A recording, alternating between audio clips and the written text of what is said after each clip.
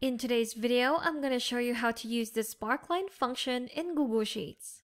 SPARKLINE is a function that represents a miniature chart within a single cell. It can be a line, a bar, or a column, and this represents the data that you choose.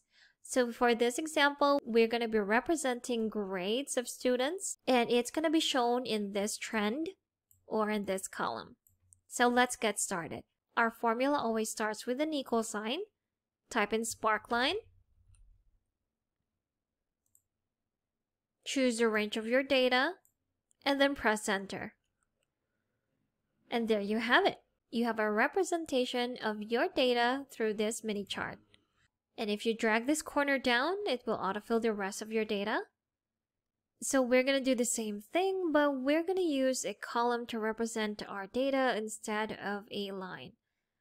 So we're going to start again with equal sign, SPARKLINE, your range of data, comma, your curly bracket, open quotation mark, put in chart type,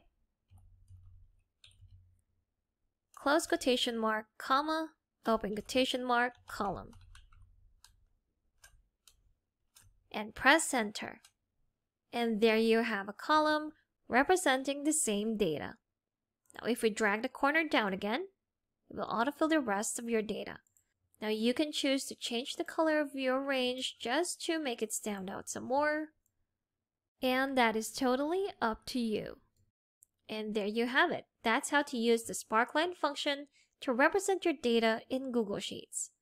Thanks for watching. If you found this video helpful, do leave a like and subscribe for more helpful videos. See you on the next one.